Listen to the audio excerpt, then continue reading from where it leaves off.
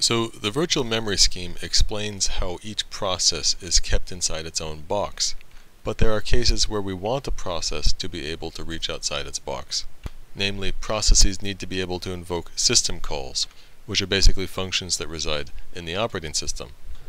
What a process cannot do is simply invoke these functions like they do any other function by issuing essentially a jump instruction. A process doesn't have normal access to the location and memory where the operating system resides. So to invoke a system call, a process has to use a special instruction specifically for invoking system calls.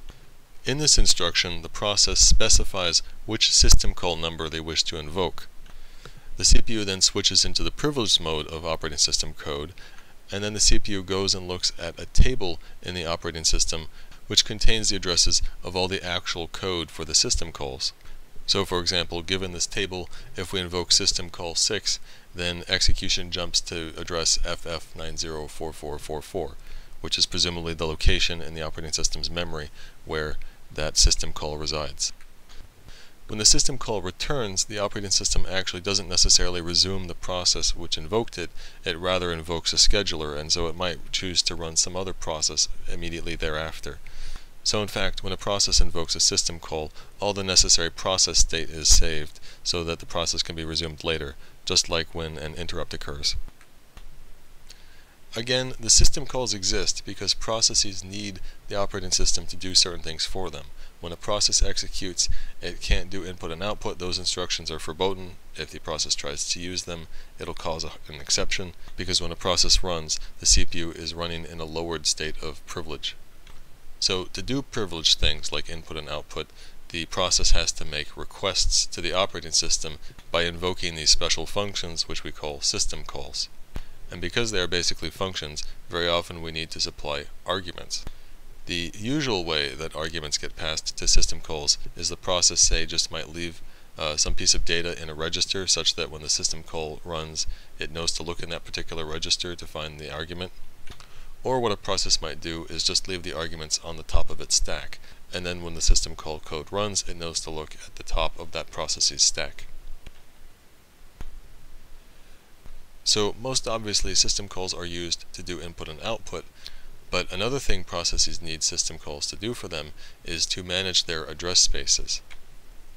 Now, when a program is loaded by the operating system, as we'll see, the code section and the stack section are basically handled automatically. We don't have to explicitly request those spaces in our code.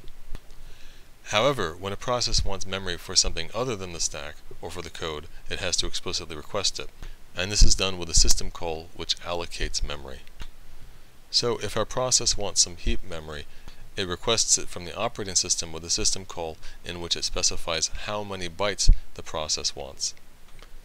Be clear that this is a request. There are circumstances under which the operating system may refuse. Most obviously, it's possible that the address space of the process doesn't have enough space left to satisfy the request. So the operating system will have to return from the system call a value which indicates an error. When the request is granted, however, the system call will return the address, the virtual address, of where that chunk of memory is located in the process. And of course, before returning, the system call will map the pages of that section in the process. So when the process uses those addresses, they actually correspond to memory in the system, and it doesn't cause a hardware exception. Now, over the course of a running process, that process may end up requesting memory repeatedly.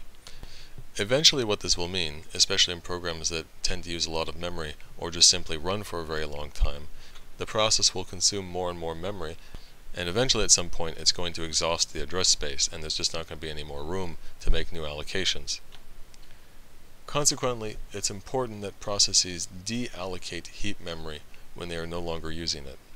This not only helps the operating system better allocate RAM and swap space to other programs, it frees up chunks in that process's address space, and so those freed up sections can be reused in future allocations. It may occur to you that for these allocation and deallocation system calls to work, the operating system has to keep track of which parts of a process's address space are being used and which aren't. When it comes to space for the stack, in contrast, our process doesn't have to allocate or deallocate anything. When a process is first created by the operating system, it automatically is given a section of stack space of some size, and the edge of this space, the so-called stack boundary, is kept track of, very often in a special register. When the pointer to the top of the stack, also usually kept in another special register, when it exceeds the stack boundary, this causes a hardware exception, and the exception handler that runs automatically increases the size of the stack. It maps more memory into the process and adjusts the stack boundary accordingly. So effectively, the allocation of stack space is just handled for us.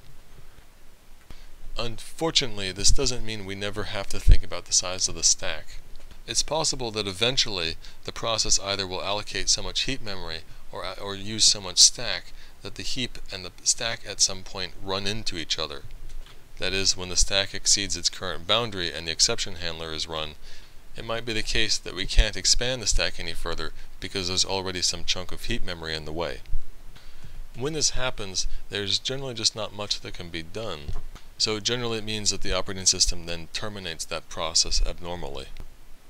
This situation is called a stack overflow. The stack has simply exceeded the amount of space that can be allocated to it. So how do we avoid it? Well, depending upon the kind of code that you're writing, it just may not be worth it to you to actually prove that your program will never ever cause a stack overflow. In practice, that's a very hard thing to do, and so it's usually only done for very, very critical code, such as, say, something running in a safety system of some vehicle. In more ordinary code, we simply try to avoid stack overflows by simply avoiding the things that tend to make the stack get really big. Primarily, this means you simply avoid putting large pieces of data on the stack at all. You should put anything that's really sizable, like say more than a few hundred bytes. You should put that sort of thing almost always on the heap, not the stack. The other major cause of the stack size getting out of hand is when you use recursion. If a function recursively calls itself hundreds, if not thousands, or even millions of times, well, each one of those invocations requires a stack frame. So such a function very easily can end up consuming a really big chunk of stack. In practice, most programs which avoid putting big things on the stack or going nuts with recursion, their stacks never really exceed maybe half a megabyte. Getting beyond half a meg or a meg is pretty rare for most programs. There's one last thing we'll say here about processes and system calls.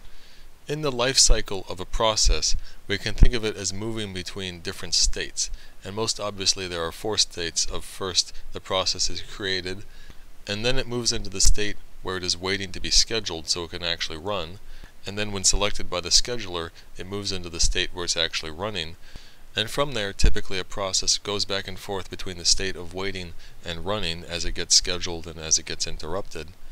And at some point the process either finishes or somehow gets aborted abnormally, and so the process is then terminated.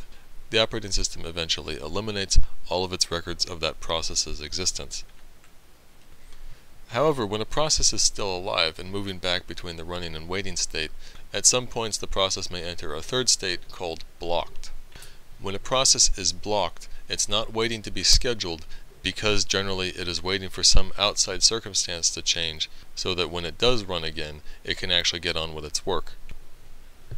The most common way a process gets into the block state is when it invokes certain system calls. For instance, when a process invokes a system call to read from a file, it's usually blocked at that point, because on the timescale of the CPU, storage devices are very, very slow. Like say, if we're reading the file off a hard drive, well, the hard drive may have to spin up and have the cylinders and the heads move into the correct position, and that time can take many, many CPU cycles, which would be better spent processing other things, like say other processes, rather than just sitting around and waiting. So the system call which reads from a file will start the process of reading from the I/O device, but instead of idling while waiting for that I/O device to get its act together, it will put the process into the blocked state and then invoke the scheduler so that some other process or some other operating system code can get some work done. When the I/O device finally has the data ready, it will throw an interrupt, causing the operating system to read that data into a buffer somewhere, and then finally, when all of the requested data has been read into memory, the operating system then puts the process which requested that data back into the waiting state so that then the process can be resumed. So again, processes are put into the block state when they need to wait around for something before they can really continue. This prevents processes from wasting CPU time, which would be better spent executing other processes and other operating system code.